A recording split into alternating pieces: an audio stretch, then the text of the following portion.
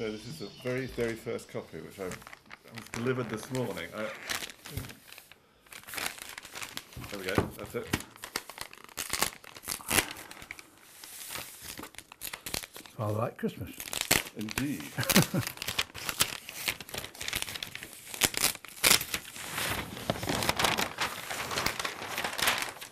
Oh, well, that's beautiful. Beautiful to start with, I agree. Lovely.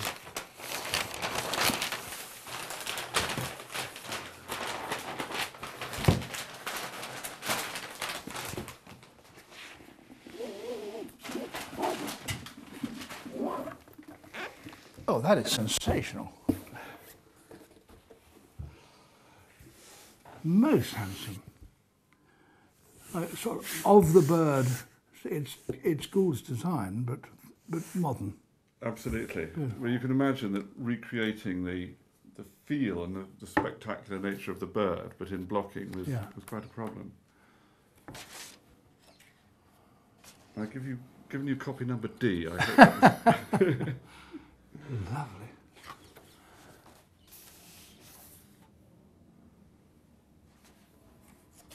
Oh, look at the real things. Which are the plates. I'm going to have to stand up for this.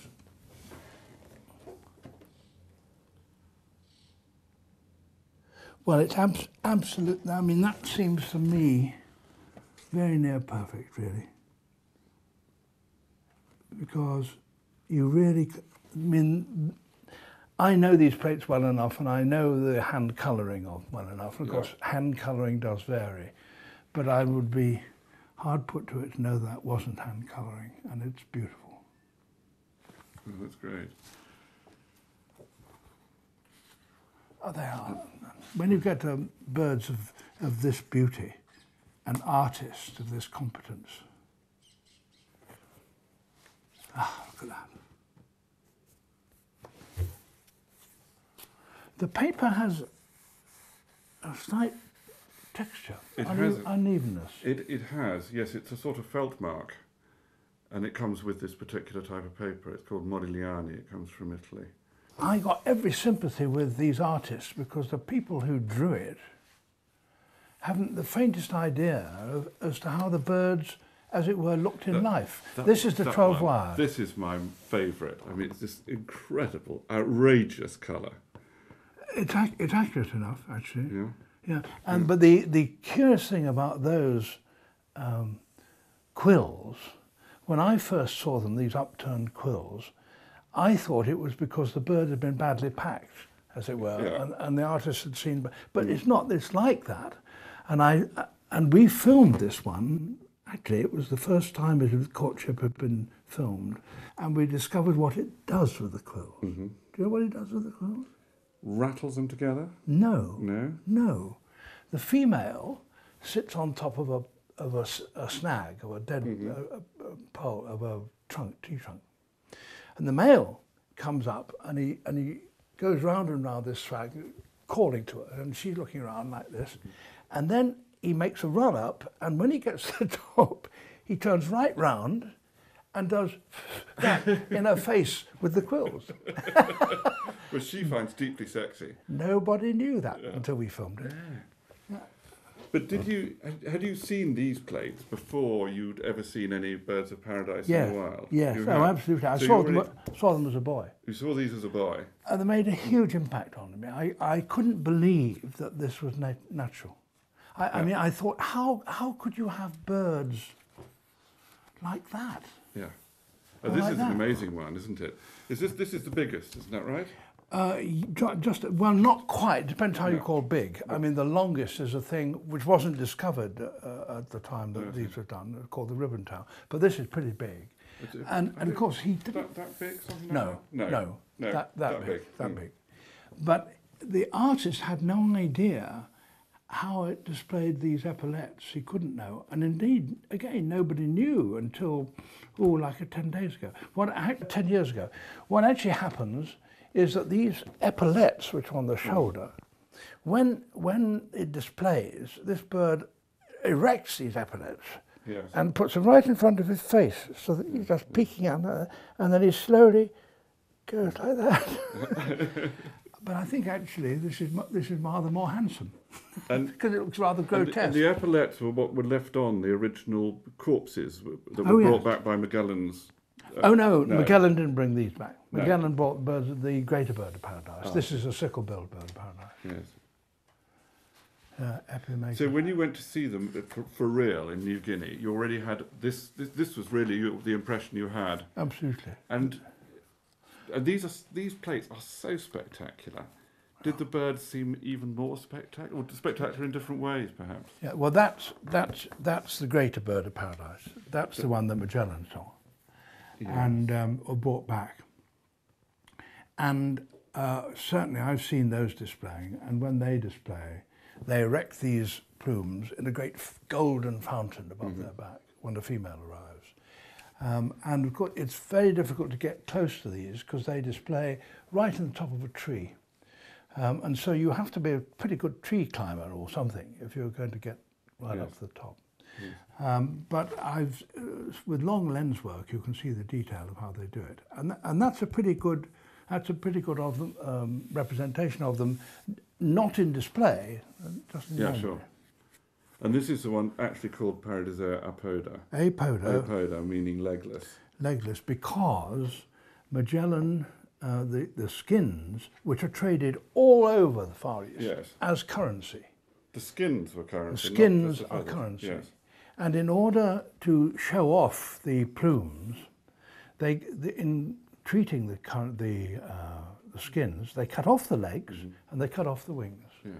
And when they finally got to Europe, people said, why have they got no legs?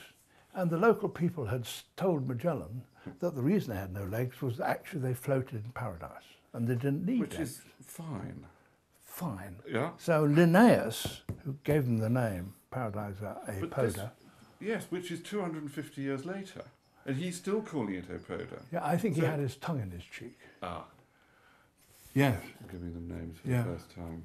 And that is the famous plate, and I reckon that actually it's one of the classical beautiful plates, and I saw that as I was about 10, and I've never forgotten it. And it's such a wonderful composition, isn't it? I mean, wonderful with these wires. These are naked quills coming from the tail, and then the composition there. And William Hart, who drew it, Gould was only the publisher, of course. Hart drew it, and I reckon that's one of his finest, most beautiful plates. That's a marvellous bird. Blue plumes instead of gold. And that has one of the most remarkable of all the displays. When that displays, it's sitting there on its branch, and then suddenly goes, whoo, and it falls over backwards and hangs upside down with all the plumes, and it makes a noise like a malfunctioning electronic apparatus. I mean, you can't imitate it. High-pitched, warbling, extraordinary electronic noise. How it produces, I really don't know. And it just trembles, hangs there, trembling. It's one of the great sights. One of the great sights. And I mean, I must say you've done very well, because some of these are iridescent, and you've conveyed the impression of iridescence extraordinarily well. I think the original hand colourists used to mix in varnishes and things in with the paint. Did they? That's what it looks like. They get a kind of sheen to them. Oh, these are gorgeous. Oh, that's a little one there. That's a marvellous thing. Look at that, those quills. You see, they have a little bit of the side feather texture on them, so they're blue. And they have this blue skull cap. Who else? What other bird thinks of that being bald and ultramarine is sort of sexy? Yeah, indeed. So this is the same bird. This is its green tummy. Yeah. So it's sort of like traffic lights. That's right. And this is the inevitably female. rather.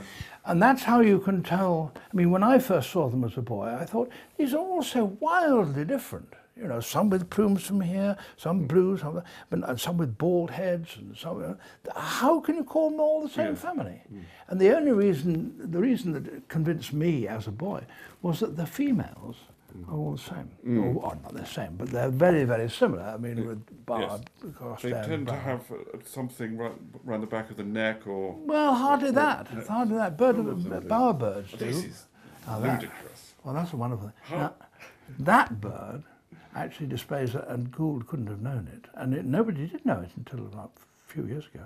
That bird displays always on one particular site. A male will have his favourite place, and it's a liana, and he chooses the liana and uses it like a trampoline. That is to say, he perches there, and then he starts pumping up and down till the whole bar is going up like that.